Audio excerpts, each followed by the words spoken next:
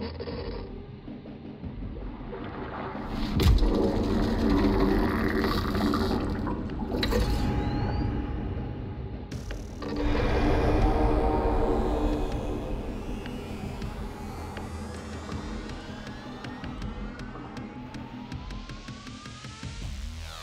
finally here, the DARKTIDE Scab Captain build. This is a fun project.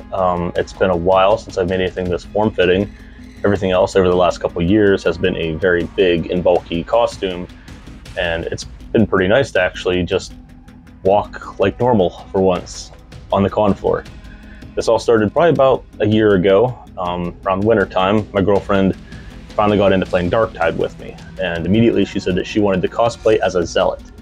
There's a armor set in particular that we were both very fond of, that we both had to have, and immediately she wanted to dress up as it, which meant I had to make a costume to go with it.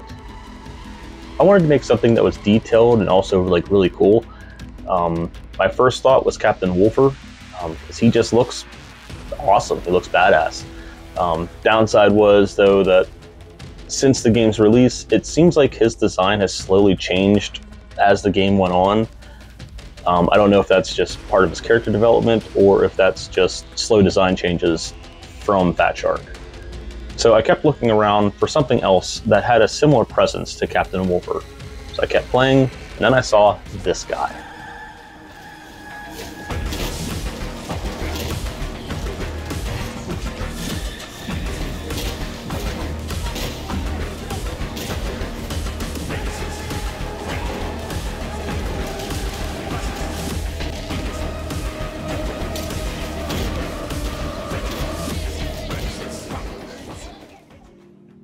So we have our character we're working on, and in this episode we're going to cover the chest piece first.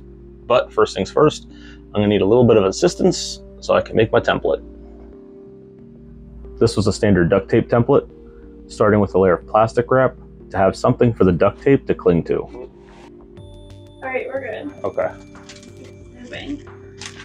Like a ballerina. Ballerina. And then how far is this going? We'll go up to my armpits and then we'll wrap around over my shoulders.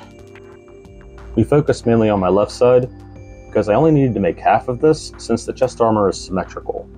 I can just invert the template later. And with that all wrapped up, came the duct tape. Okay. So now, you get to make me a mummy. I covered the front while she covered the back. And any of the spots that I couldn't reach. Okay. Okay, now I just gotta go over the shoulder. I'm short. What do you expect me to do about that? Do you want me to get down on my knees? Why don't you sit on this lovely chair here? And if I do, that's gonna do all. So I'll get down. Yeah. Unfortunately, some of us are only short. And before cutting the template, I drew out the shape of the armor so that I knew where to cut later. Or does it look like that's ending? So if the belt's, I want to say his belt is higher up. So his belt's probably at the belly button. Yeah, that's the actual waist. Yeah. You know that this is the actual Yeah. waist. So if the belly button's here, I want to say it's probably at his actual rib cage. Yeah. So that would be probably right about actually here. On that case, is it? It's not a straight V. It looks like it's a slope. It's a slope and then it curls. Yeah. Okay. So it starts. It's almost like it follows the rib cage. Yeah. And as for the back, I have no idea. So I would just, yeah, because there's not. I'll tell you what. I'll give you the marker. I would make it straight across. Yeah. From the line. Okay. And then I'll do some more research before I do any final changes, you know what I mean? Alright. Then we finished off with outlining the neck and arm openings. From there we were good to cut off the template.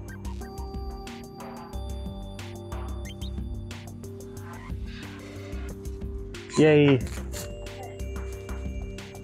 And with that off, we can move on to making this an actual template. Okay, I'm going back out. Okay.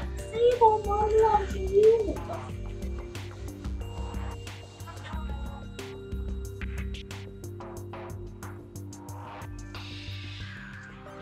All right, so now with the help of my lovely assistant to make me my template, next thing I need to do is cut this all out. I only did 1/2 because once you make your template, you can just invert it for the other side. No reason to go all out. It's a waste of material. So we kind of got an idea. It's not always going to be perfect, but we got a general idea of the shape. This will give me the right idea for all the curves I'll be doing and everything like that. So it does look like we kind of forgot to mark the back center.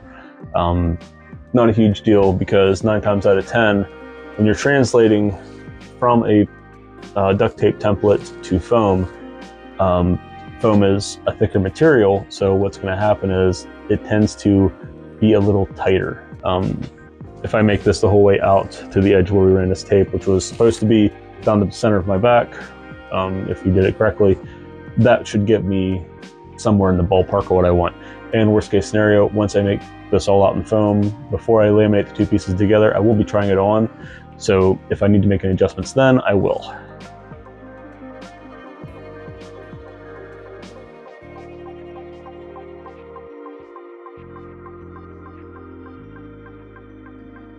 All right, and there we go. Our half chest piece cut out. Normally what I do then is there's usually a little bit of excess plastic wrap underneath. I try and take all that off.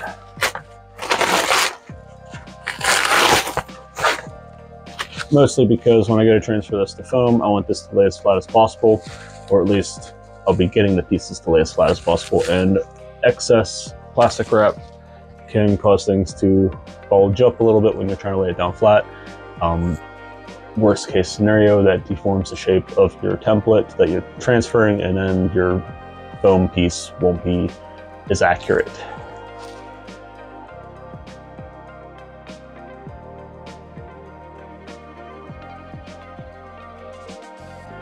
That should be good enough. All right, so I'm gonna get up, I'm gonna walk over to my mirror, try this on real quick one last time just to make sure that it does look okay, and make any changes I need with a Sharpie, and then we'll go from there. I'll be right back.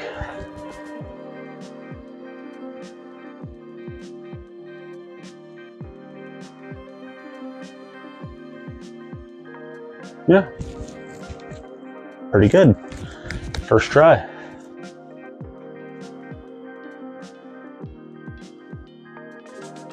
Well, that's probably a first. I had to make new modifications. Having a little bit of help, I guess, really helped me out on that one. Normally I have to make a couple adjustments, add some like paper to it to add some things, subtract some stuff. I'm probably gonna have to do something like that still along the way, but as for now, it's turned out pretty good. On to the next part.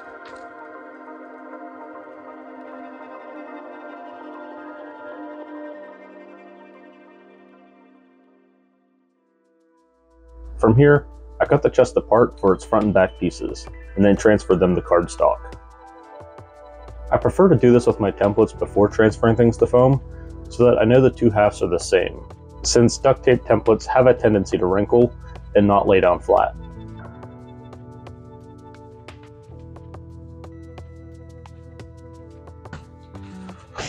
Okay, so I just got done transferring my duct tape template to a paper template. Am I going to be saving this for later as like a free template when I'm done? That all remains to be seen. Depends on how things go afterwards. Not so much how they looks, but more, do I accidentally lose it? So anyway, this isn't your basic shape. That's, I mean, how do I put this? This isn't the final shape. This is the basic shape. Unfortunately, in the game, there's not like an in-game model viewer or anything like that to kind of like get a really good close look at the enemy's armor and stuff like that.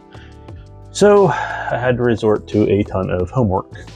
This means playing a lot of Darktide, taking a lot of footage, screenshots, and that kind of stuff, and then grabbing every bit of promotional imagery, artwork I can find, just so I can get an idea of how this armor actually looks. I know you probably can't really see it too well on my on my screen here. So he has a giant Gorget in front of his face that's riveted onto his chest armor. So it's kind of hard to see what's behind that, you know?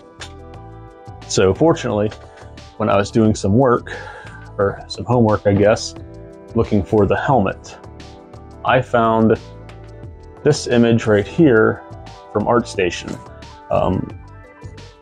It's official concept art from one of the artists. What's cool though is that on top you have the helmet that the person drew out. This is pretty much accurate to a T to what it actually looks like, but they drew it over the actual 3D model of the actual chest armor minus the Gorget. So I can see where the straps are, what their shapes are like, and also this trim around the neck, which I can now get. I didn't know it was there originally, but it is there now. Another cool thing, I took several screenshots of him when he died, because most of the time when you're fighting him in game, he's got a shield, you can't see him that well, or at least take a clear screenshot. So anytime you can really get any good screenshots of him is when his shield goes down, and that's for a very limited time, and when he dies. So anytime he died, I played the assassination missions over and over again, and anytime he would die, I would run around him real quick and take pictures of him, because he can fall in different directions based on however he was when he, you know what I mean. So when I did this, I got some really good close-up images of the shoulder, like the arm opening, and I was able to see that there's actually like a secondary piece there, like a fold almost. So now that I'm aware of that as well, I can get that too. Same with there's an actually separation underneath the arm, so it's actually a front plate and a back plate that are then strapped together. So that's what I'll be doing now. Now that I have this out, I'm going to mock it up, and then I get to figure out with some more paper the shape for that inner arm trim, and then for the little trim around the neck. Once that's done, then I'll be good to transfer this all to foam and start building all that.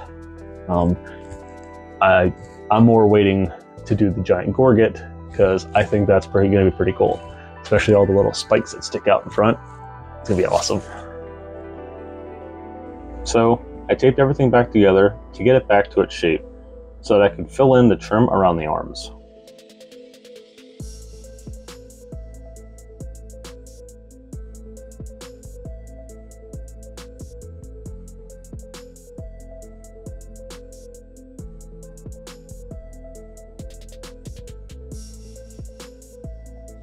Okay, so the template is mostly done. There is the trim around the neck that I'm gonna have to do, but I'm gonna do that after I build this whole thing. Reason being, more or less the way I'm gonna do it is I'll build a full cylinder, put the chest piece on, drop the cylinder down, and then start marking around where this is to kind of get that perfect bevel for the entire bottom half to cut. That way it perfectly matches this and all that stuff. A couple things I didn't record that I should mention is that I also made a couple registration marks, so I know exactly where everything's going to connect. We'll have to label things here on the side as well, but in the end, this will eventually be 1, 2, 3, 4 pieces, because this will split here and here for a front and back piece. And so that's gonna, and these corners have a little bit of a bevel, so that's going to be a straight edge with a 45 to kind of get this little bit of an angle going on here. So that's going to make 2 in the front, 2 in the back with these pieces here. As for what I will be transferring this to,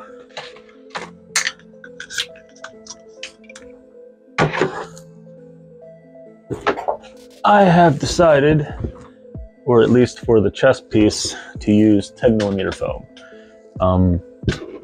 My sizes that I have, since I'm still using Hobby Lobby foam, is 10mm, 5mm, and then I believe 3 or 2, I can't remember. 5 would be a little too thin and flimsy. 10 will give me that stiff rigidity that I really want, and it'll make it look like it's actually pretty tough too. If I could find a decent middle ground in between the two, that'd be great, like maybe like an 8, but Don't have that, so we're going with a 10. And from here, I split all my pieces back apart to transfer them to foam. Even though these are simple pieces, I still make sure to always label them anyway. F for the front, B for the back, and the shoulder trim being F1, F2, B1, B2. The arm openings and its trim both got an angle cut to give it a 90-degree bend, and I believe the front chest was one angle cut and one straight cut for a 45-degree angle bend. Everything was glued together using weldwood contact cement, and I currently left the front and back pieces separate for the time being.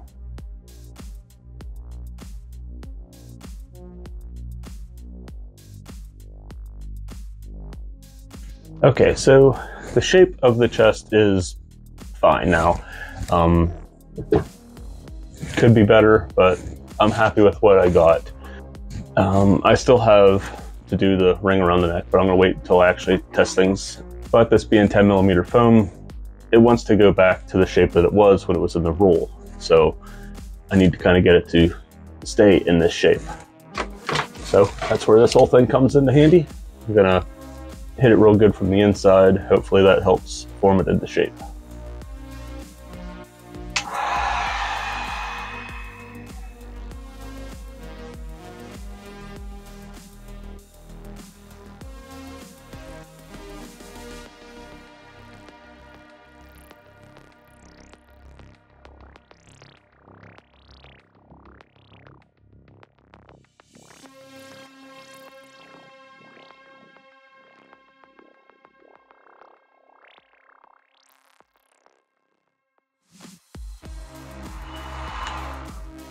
Okay. There we go. It's not going to be perfect, but at least help it hold its shape a little bit better. I'm going to leave it taped up for a bit. I'm going skating right now, so hopefully that helps a little bit when I come back tonight to work on it again. Shape will be a little bit better, and I can start doing some cleanup and working on the bonding pieces on the shoulders and underneath the arms. Then once that's done, work around the neck, and then I get to work on the cool Gorget. That's my favorite part. I can't wait for that one. And before starting any details, I brought out my portable sanding booth and began beveling all my edges. Both for the sake of cleaning the edges up, but also to make them look worn.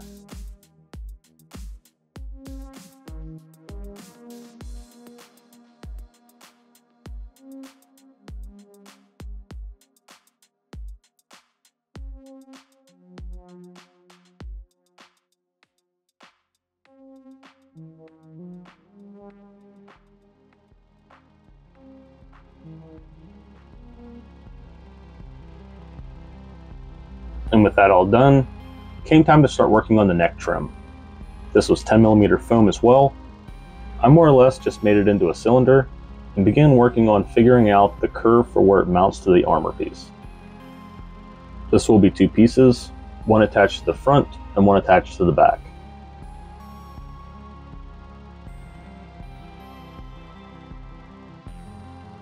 I did have a small gap in the front, which wouldn't be seen once the Gorget got made and put in place, but I still made a tiny piece to fill in the gap and glued that in place.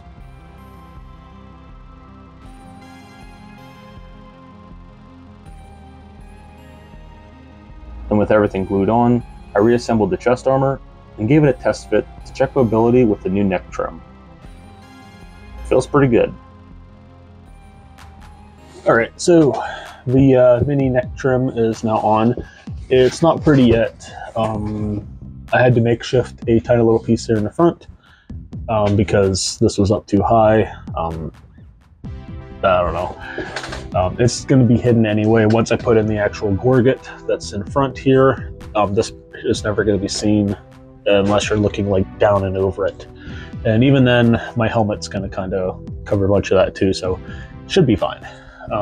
I'll clean it up anyway later and make it all nice and smooth, probably with just some foam clay. But that all done, before I do anything else, which in this case would be permanently sealing these together and then making the fake straps. I decided I'm gonna make this one whole piece. I'd already tested everything on. I can slide this on and off real easy, so no problem. I can just make this thing permanent, and I can just slide the whole thing on. Then I don't have to worry about strapping things, anything coming loose. It'll be fine. So before I go anywhere else, there is something I like to do to all my armor pieces. I don't know if it's really necessary, but I do it anyway. And that is I reinforce the seams on the inside. Just with some hot glue. What I'll do is I'll run a strip along it and then kind of zigzag down, almost like a weld, but with hot glue. This is already holding pretty good, but in theory, to me at least, what this does is this gives it a little bit extra hold. That way if there's any kind of pull, you know, it's also going to have to pull on that hot glue, and that's holding it together. So my theory is that it kind of helps give it some support to keep it from pulling apart. Contact cement is supposed to be pretty strong and supposed to have a good permanent bond with this stuff, but I have had instances where it has come apart, especially after a lot of wear and tear. So the hot glue welding, that I like to call it, helps a little, or at least I like to believe it so. Or at the very least, it's kind of like an ease of mind thing, you know, makes me think it's going to hold together better. So let's get gluing.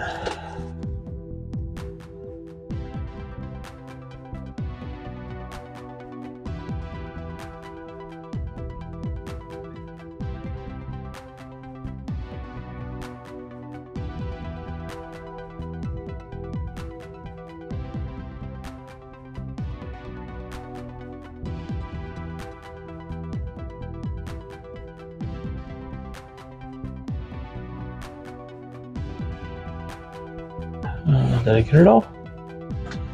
Looks like I did. Alright, and that is our hot glue welding. As you can see, all I really did was just get the inside of everything. So the inside of the corners and seams, around the arms, down the center, around the neck. Is it necessary? I don't know, but it makes me feel better. So that's all that matters. And with that done, I can move on to what's next, which I don't know what that is. I'm always winging it. What is next? Oh, yeah, that's right. I already said it. I'm going to probably take something on the inside here, probably 5mm foam, just a piece around the inside, and that'll secure that in place. And then over top on the outside, I'll do some fake brackets and some more fake pieces. I might even glue these sides together as well. That's a big possibility. I'm going to go over it all again with the Dremel one more time, since I had to hand cut these neck pieces just to get them to line up a little bit better. I will make sure that when I do line these up, that this will all be a little bit better, which means I'm probably going to have to trim this down just a little bit more, but that's fine. This one seems okay. Yeah, when I go to glue this one, that's going to have to come down a little bit, so that's going to require a little bit more sanding. So let's do that.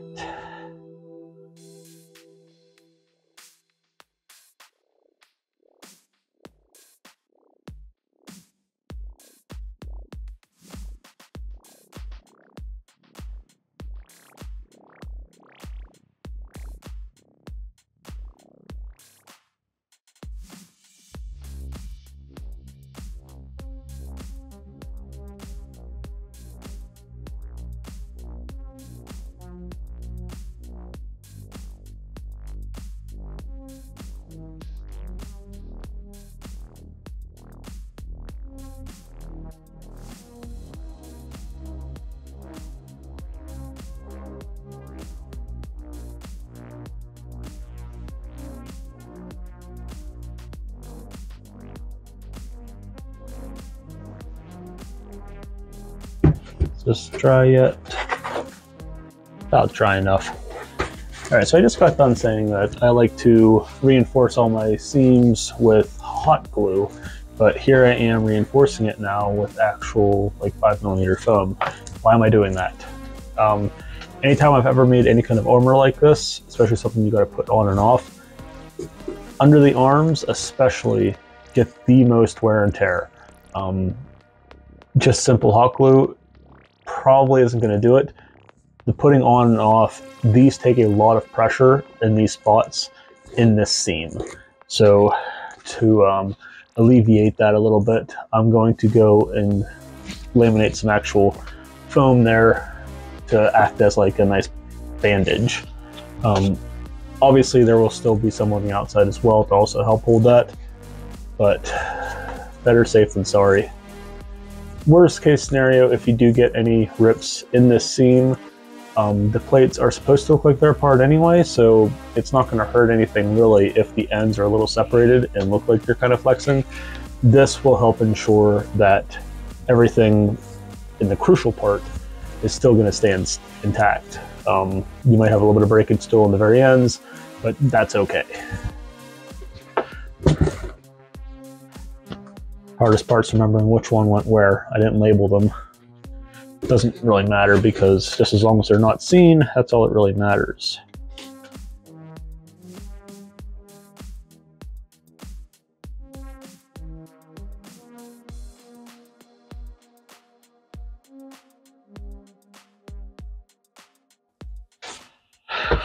The only downside to this really is that it's going to make the inside just a hair tighter. Not a lot, but you know, if you are making something insanely tight, this is going to make it even tighter.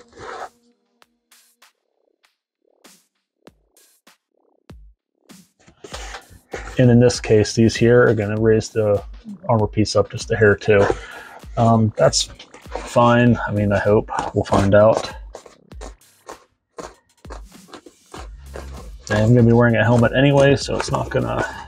And I haven't designed the helmet yet either, so I'll be able to build that around this. But the height of this neck guard is exactly where I want it, so... I mean, I hope now that I did this.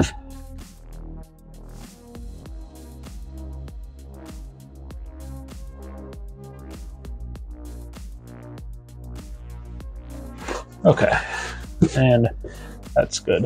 And just to make sure, I'm going to throw it on real quick and make sure it's still at a decent height. One thing I have noticed is that when I put this on, I have to turn my head sideways to get it on because it is so tight around the neck, it does not give me the room to get out. But looks like it did not hurt anything, so that is good. It is a snug fit, which is exactly what I want. Underneath this is going to be just 2 layers. It's going to be like a fake gambeson kind of thing, and a tabard that goes over top of that, and that's it. The gambeson will be more or less just a t-shirt with some long drapey parts on the side. I'm not sure I'm doing that yet, but I need to talk about that because I'm not on that yet. I have ideas though. So this feels fine. I'll walk over to the mirror real quick and take a look at that.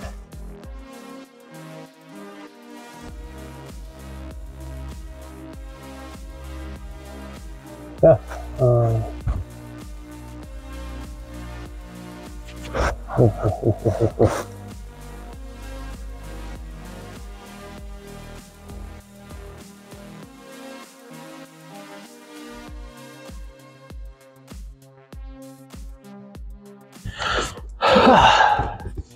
Okay, I like it. Everything is good to an extent. So what we'll do now is I'm going to go ahead and start making the fake pieces here on this, and then I'll clean this up here, and then I get to start working on the actual Gorget, which is the part I'm excited about. It's getting late in the day, means the Gorget will probably be for tomorrow. I'll try and maybe do these before I go to bed. Using some on-screen references, I laid down some duct tape and began drawing out my template for the shoulder straps and their brackets. This way I can mimic the shape for the other side by inverting the template.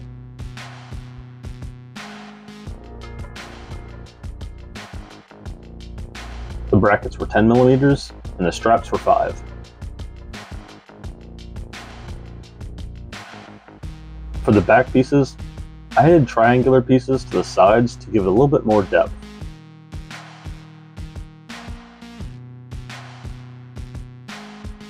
And with some contact cement, I glued it all in place.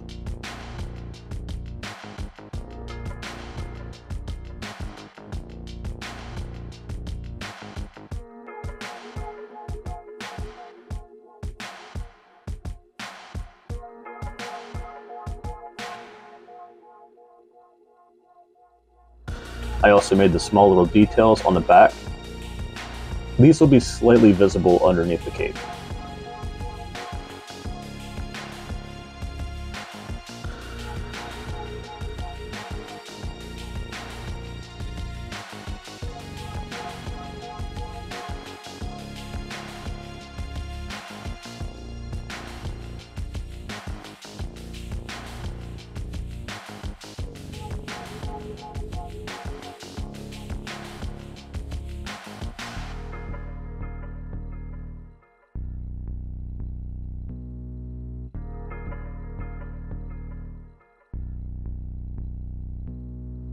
And with that all glued on, I repeated that process for the straps under the arms too.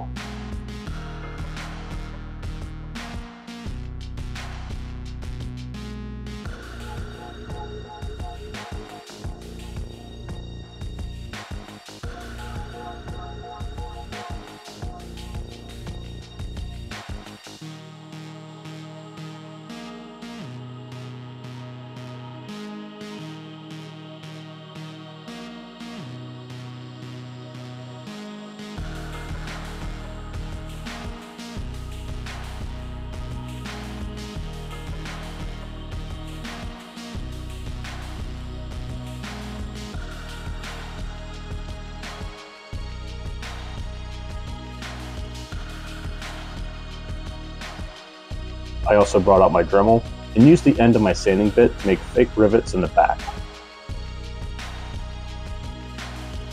And then I used a smaller sanding bit to dig out smaller holes in the front and underneath the arms. Looks good. Up next, I finally get to work on the Gorget. I used some scrap cardstock to figure out the angles that I wanted and to mock up the shape.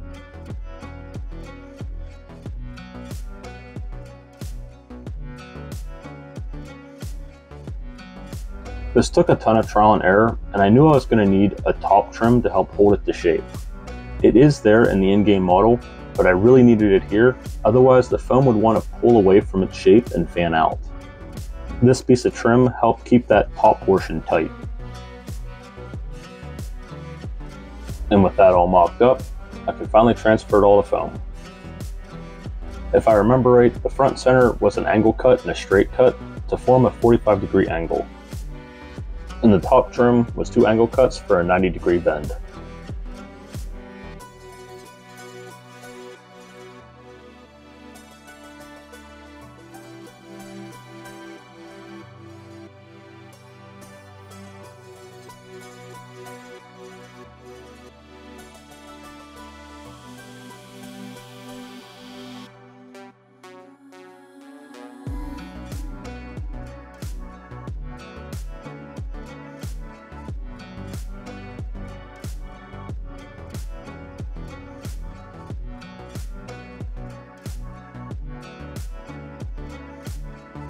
And before gluing, I gave the edges a quick hit with my Dremel to give it some wear and tear, and started layering on the contact cement. And with the glue dry, I pressed everything into place.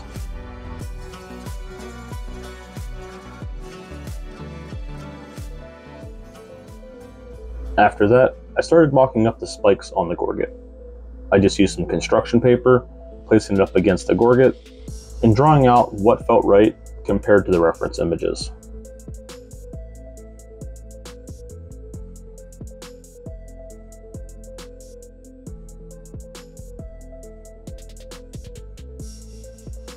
Once I had what I wanted, I traced it all out the foam.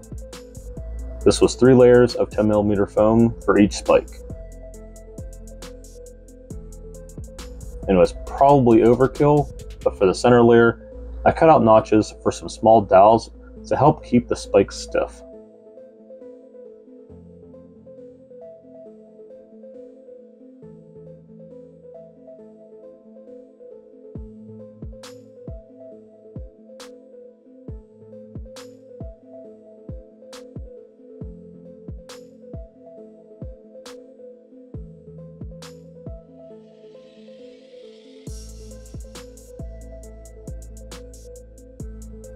And with those glued in, I laminated the 3 layers together and then started drawing out the shape of the spike on the outside surface, so that I had an idea of what kind of cuts I would need to properly shape the spikes.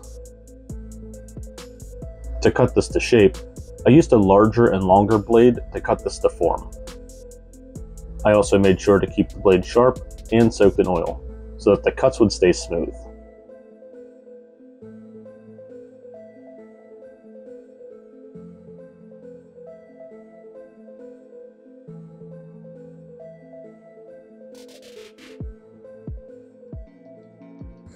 Alright, so we are on the final stretch with the chest piece.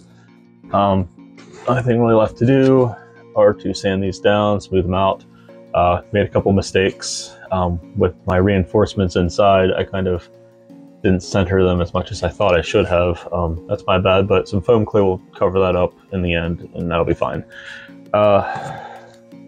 One thing I did notice was that I had a little bit of a goof in the back. Nothing major, because this guy's going to have like a cape and a pelt and some other stuff on his back. So the back's never really going to be seen. But while playing some Darktide last night, or this morning after work, I noticed that there is one other enemy that shares a lot of the base armor as the Scab Captain does. It's like the high-level grunts. I can't remember what their actual names are. And after killing some, because I realized, I was like, oh hey, they have the same exact peak in the front, the same straps. It's like, that's cool, it's the same thing. So when I killed one, he was laying on his chest, and I could see his back, and I realized I made a couple goofs in the back. So this little detail, this here, that's there. That's supposed to be there, same with these. There is a little cutout right here in the back, maybe about like an inch up. It goes out to about here-ish. That's fine, I can add that, but what I can't add is that starting from the shoulder down to about here, there's about a 45-degree angle. I probably could add it, but at the same time it might mess up the shape of this, considering I'm already here. If I was to do that, how do I put this? To put that in now, I would have to pretty much make that cut here, and then everything here on the inside would have to get replaced, because the cut angle here would have to be different. Because to make a 45 from this to this, I would also need this corner here off of the center piece to be different, because it's no longer going to be going straight in, it's going to be coming out just to get that across. So fortunately that's not going to be seen by anybody, but I'm aware of it, and it's going to bother me now until the end of time, or until cats are having fun upstairs. It's going to bother me until the end of the project. But yeah, so can't do much about that 45 now. That's past point of no return. I can put the notch in here. That'll be fine. I'll have to sand everything off on that. But up next, I need to sand these down and then start attaching them. I'll wait until after I sand them down to make sure I get my proper angle, because you see the Gorget here has a little bit of a forward outward lean. That's intentional. From all the pictures I saw, it looks like it's not straight up.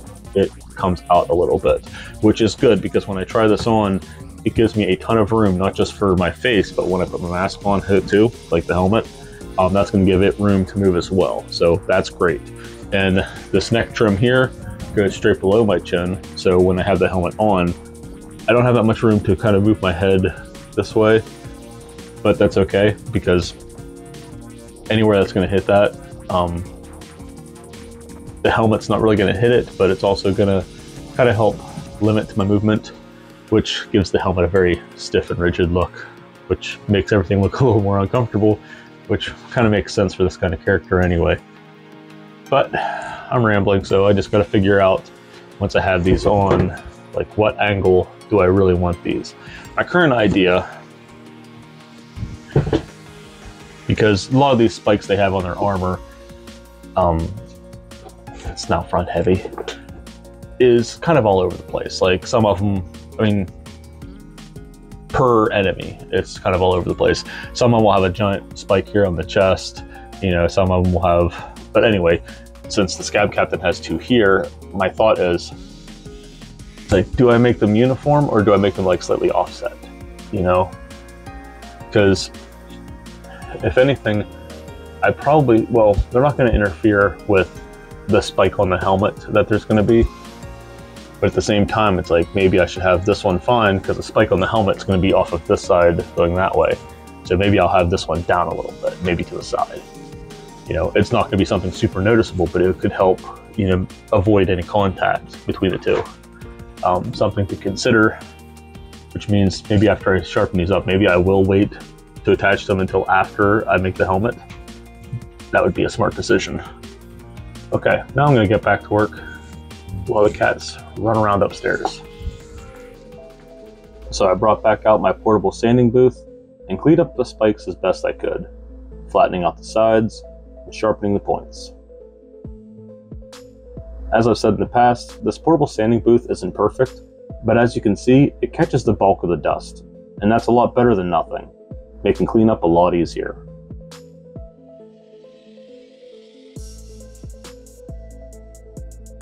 And with all those done, I gave the chest piece another test fit and checked in the mirror to see where I wanted the spikes placed on the Gorget and to double check their mounting angle. Everything looked good, so it came time to glue them on in their permanent position.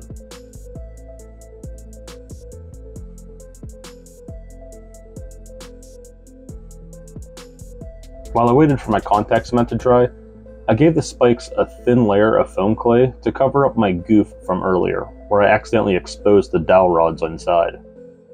This clay will take a couple days to dry, which is okay because I can sand it smooth later afterwards.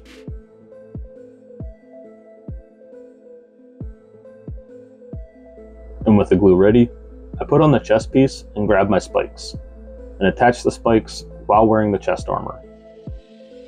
This let me see exactly how they would look right before putting the spikes in their final spot. And with that all good, I let the foam clay on the spikes sit and dry for a few days, and then went at it with my Dremel to smooth out the spikes one last time.